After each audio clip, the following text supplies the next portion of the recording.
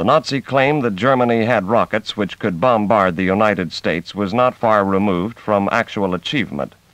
Missiles capable of ranges up to 3,000 miles were in the design stage when Allied troops moved into Germany. The Vergeltungswaffe II, or retaliation rocket, commonly known as the V-2, had more than 12,000 persons engaged in the project in Germany, including 1,500 scientists, engineers, and technicians, and 8,000 special workers. Many technical difficulties peculiar to the field of ballistics and aerodynamics were encountered in the early stages of V-2 development, but in designing, producing, and using it, the Germans proved themselves to be well in advance of any other nation.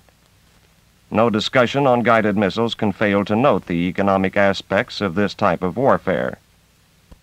A large number of these V-2 rockets, complete and unassembled, were recovered by the Allies at the close of the war, and a goodly percentage of these were brought to our own research centers.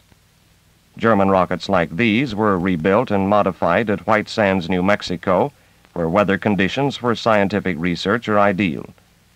With the speed of this rocket, the nearest approach to the speed of a meteor, and its vertical range invading the spaces where northern lights waver and play their celestial game of tag, our research with data recording instruments and cameras will contribute much toward future developments deemed possible for mankind's penetration of the ionosphere.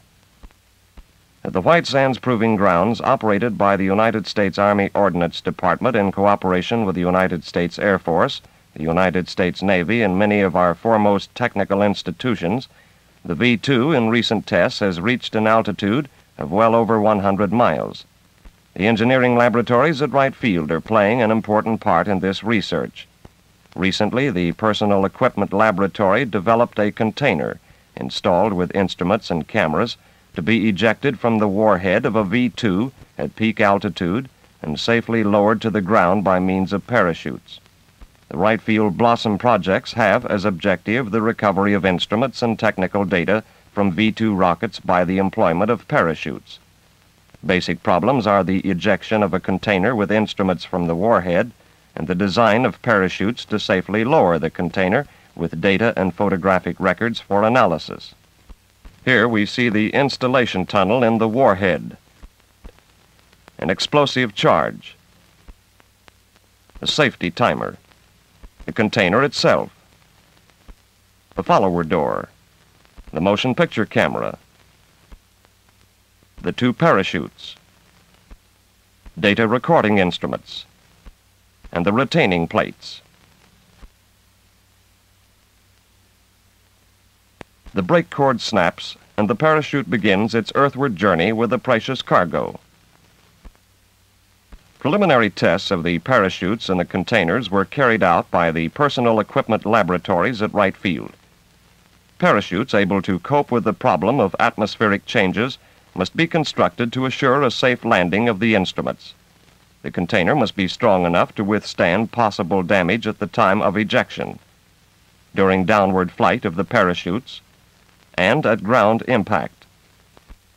The components of the tunnel and ejection devices are assembled by a technician who inserts an explosive charge into the mortar. The primers, which actuate 50 grains of slow-burning powder, are located in the firing chamber. Components of the mortar are built like a telescope. The end components are precision fitted against the follower door so that the explosive charge is constant.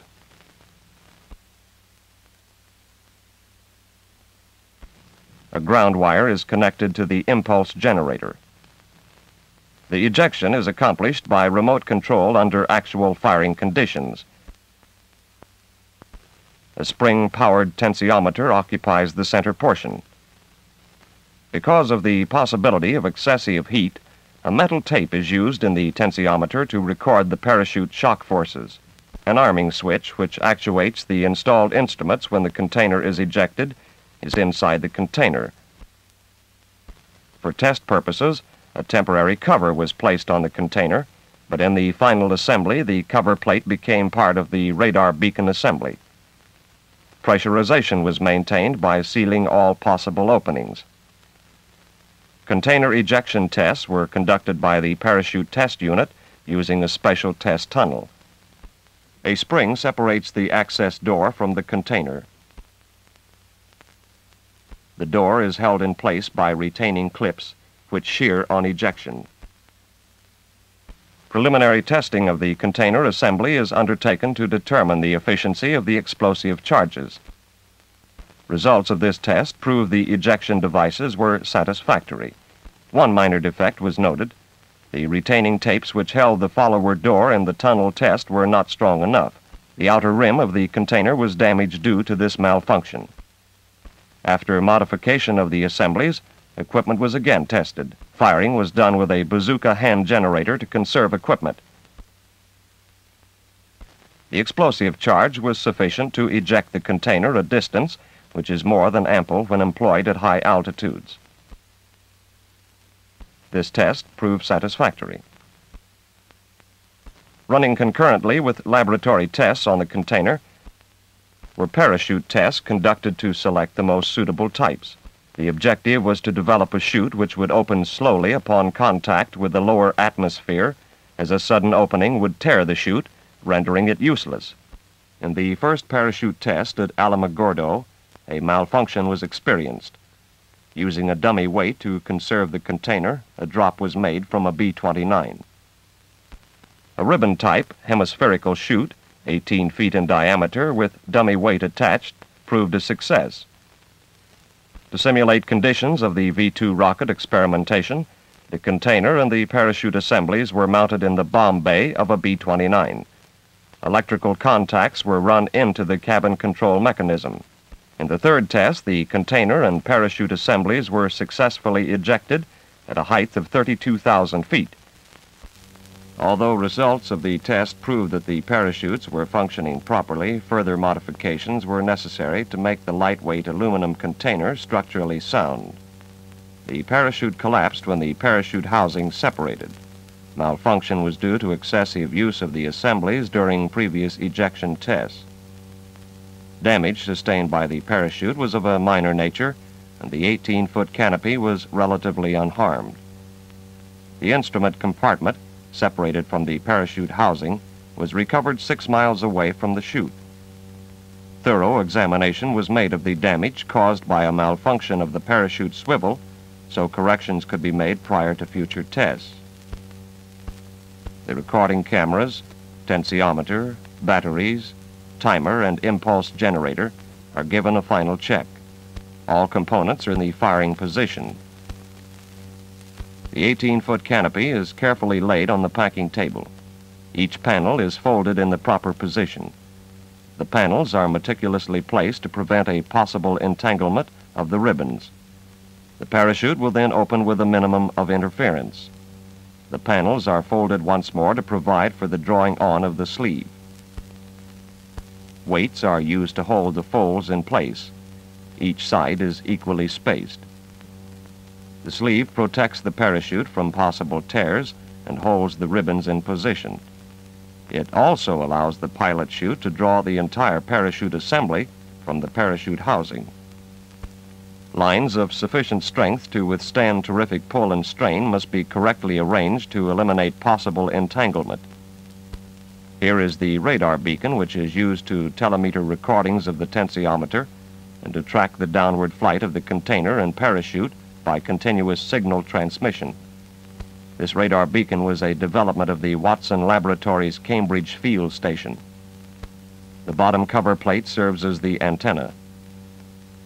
Here is the parachute housing, the 16mm camera, shock-mounted, and the parachute riser, which is attached directly to the tensiometer. The container is now ready for the packing of the parachutes. First, the main canopy is attached to the riser. The canopy is very carefully placed in with a minimum of twisting. Then the box-type pilot chute is attached to the sleeve. Function of this pilot chute is to draw the sleeve and the main canopy from the container. A parachute release mechanism is placed between the drag chute and the main parachute. This device is actuated by an explosive charge which is located in a firing chamber on the bulkhead. When the charge is fired, the steel retaining arms are withdrawn, allowing the drag chute to come free. The explosive charge is fired at a predetermined time by an impulse generator and a mechanical timer. The drag parachute is attached to the parachute release device. This is a specially designed relay which is connected to the explosive charge. When actuated by remote control, it provides the means of ejection of the assemblies at the peak trajectory. The container, one half of which is packed with 2 chutes and a camera to photograph the functioning of the parachutes, and the other half a pressurized compartment housing data recording and signal instruments for tracking, is inserted in a tunnel in the warhead. An explosive charge in the tunnel's breech plate is set to eject the container 145 seconds after fuel shutoff. In the center, we can see the ejection mortar. Air relief vents eliminate the possibility of the creation of a vacuum upon ejection. This rocket, already declared obsolete as a weapon, with our modifications, now provides a new vehicle with which our scientists can explore the unknown, affording our upper air meteorologists a feast of research. For placing the missile in its launching attitude, one of the original German Müller wagons is used. But for servicing the added research instruments and equipment at several stations in the body of the missile, Army Ordnance engineers developed the Gantry Tower, approximating the framework of a 5-story building on tracks. This device permits easy access for fueling installation, adjustment and checking of all control equipment and data recording instruments. Fuel in the German V-2 consists of calcium permanganate, hydrogen peroxide, alcohol, and liquid oxygen, 8 tons of it.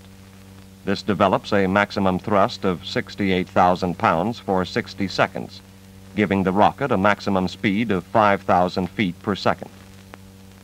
With all servicing complete, the massive steel tower rolls back, and the rocket is ready for firing.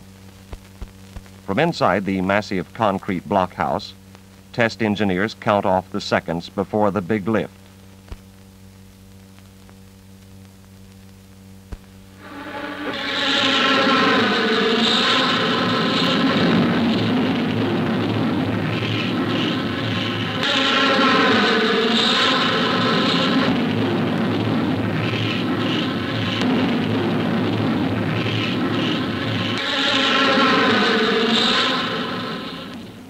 Radio controls and radar tracking devices function clearly, and the flight of the missile is charted.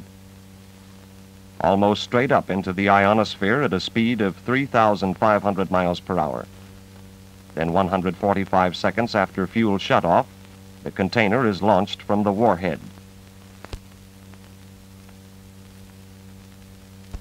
The movie camera and the parachute end of the container records the functioning of first the small brake chute,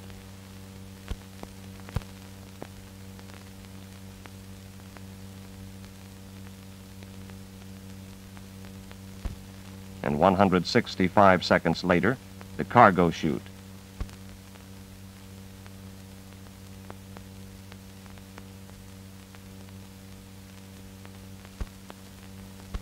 The container is safely lowered and recovered.